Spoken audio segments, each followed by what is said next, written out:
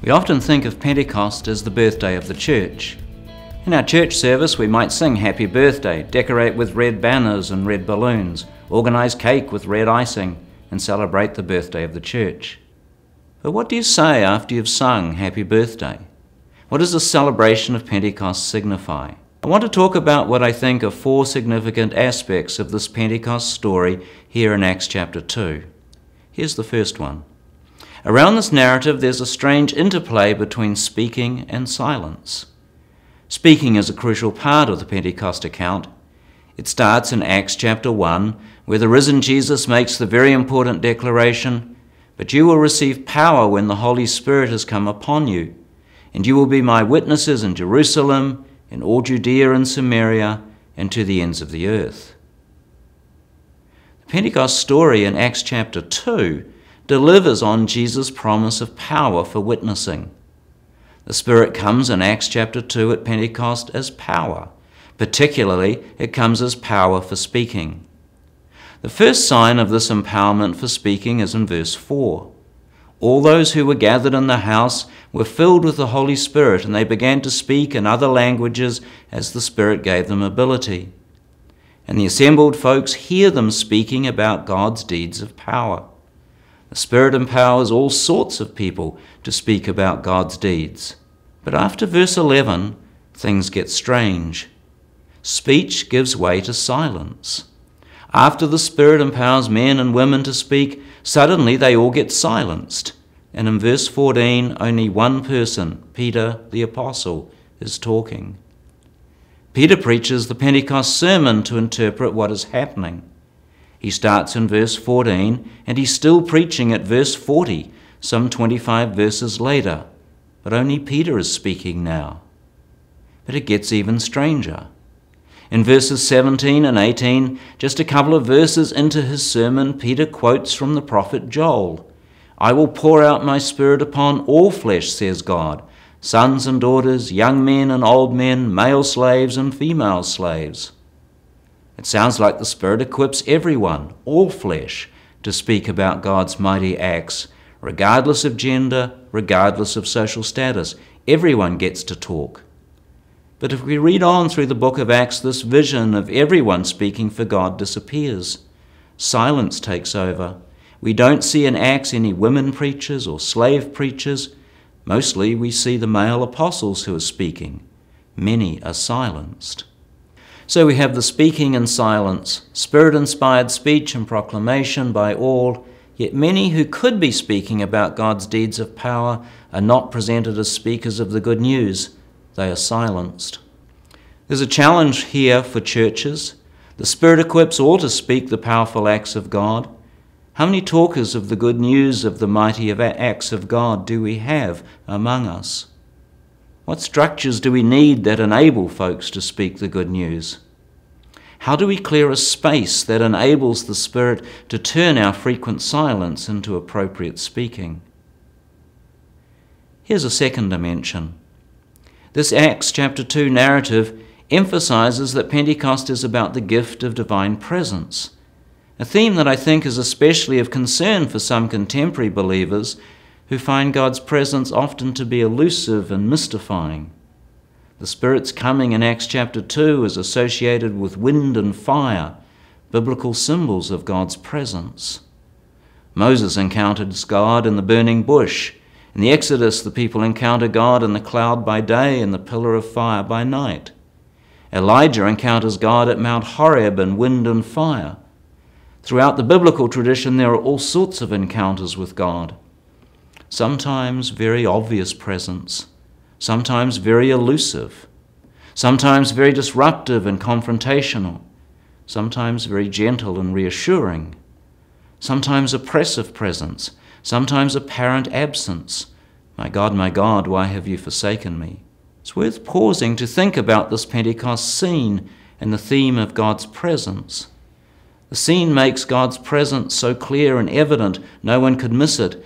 It's overwhelming and powerful and in your face and out your mouth sort of presence. But for some of us, divine presence is much more elusive and mystifying, much more difficult to discern, much more difficult to experience.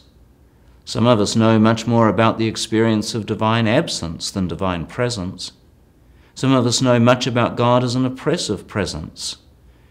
How does the spectacular Pentecost scene speak to such as these? How do we engage its confident assertions of divine presence along with the biblical record of struggles with divine absence? The interplay of divine presence and absence. Here's a third one. The interplay of tradition and new experience. Acts chapter 2 narrates the coming of the promised Spirit by borrowing language and traditions from the biblical tradition. It employs these borrowed traditions to interpret, to make sense of this event of the coming of the Spirit. The clearest example of the borrowed language and tradition comes in the setting for this speech-empowering event. Pentecost was an established festival. It was the festival of weeks or first fruits, occurring 7 weeks after Passover. The significance of the Pentecost festival changes through the tradition, but one thing remains constant. It's associated with God giving good gifts. At first, Pentecost was a festival that celebrated the harvest. It recognized, according to Exodus 23 and Leviticus 23, God's gift of wheat and animals such as lambs and bulls and rams and goats. People offered the first fruits of the harvest to God. They offered it in thanksgiving for God's faithfulness in supplying the harvest. Deuteronomy 16 celebrated that God gave these gifts of food to everyone associated with the household, sons and daughters, male and female slaves, strangers, orphans, and widows. But then the significance of Pentecost changes. Somewhere, somehow, Pentecost came to be associated with Sinai and the theophany, or the manifestation of God to Moses and the gift of the 10 Commandments. Pentecost becomes a time to give thanks for the making of the covenant, for the giving of instructions for faithful living within the covenant. But then Pentecost takes on a third meaning. Just as Pentecost was associated with God giving the gifts of harvest and of covenant and Torah, so now Pentecost is associated with God giving the gift of the Spirit. God provides harvest. God provides instruction for faithful living. God provides God's Spirit that empowers faithful witness and manifests God's presence. God gives what God's people need. The interplay of silence and speech, the interplay of divine presence and absence, the interplay of traditions and new experience, and fourth and finally, the interplay of scriptures and experience.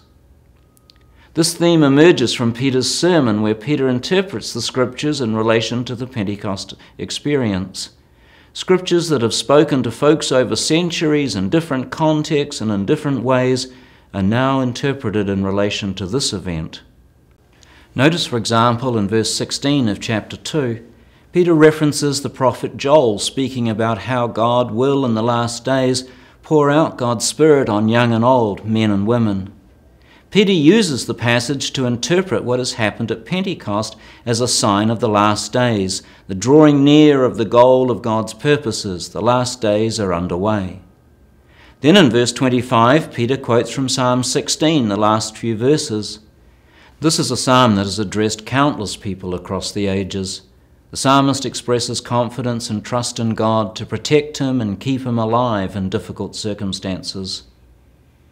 Peter reinterprets the psalm very narrowly and specifically. He reads it with his Jesus glasses on and sees it as a reference to God's resurrecting power. While the psalmist gives thanks that God saved him even from death, Peter interprets these verses in relation to God's power bringing Jesus up from the dead after the crucifixion. Reading the psalm in this way, Peter provides scriptural proof for God's raising of Jesus. This matters because in verses 34 and 35 he goes on to read Psalm 110 with his Jesus glasses on. The risen Jesus gives the Spirit. What we see happening here with Joel and with these psalms is the early Christian movement reading the scriptures in relation to Jesus. Other readers and groups did the same thing and read the scriptures in relation to their circumstances and convictions across the centuries. The group at Qumran, for example, does it in the Dead Sea Scrolls. But here Acts reads Joel and the Psalms in relation to Jesus and the gift of the Spirit. The same process continues to this day as we read the Scriptures in relation to our own lives and experiences. These four dimensions of this Pentecost scene invite us to reflect on our own experience of the Spirit, the interplay of silence and speech, the interplay of divine presence and absence, the interplay of traditions and new experience, and the interplay of Scriptures and experience. The Spirit provokes new experiences and new understandings. New structures and new life emerge. What is the Spirit doing in contemporary churches and in our own lives?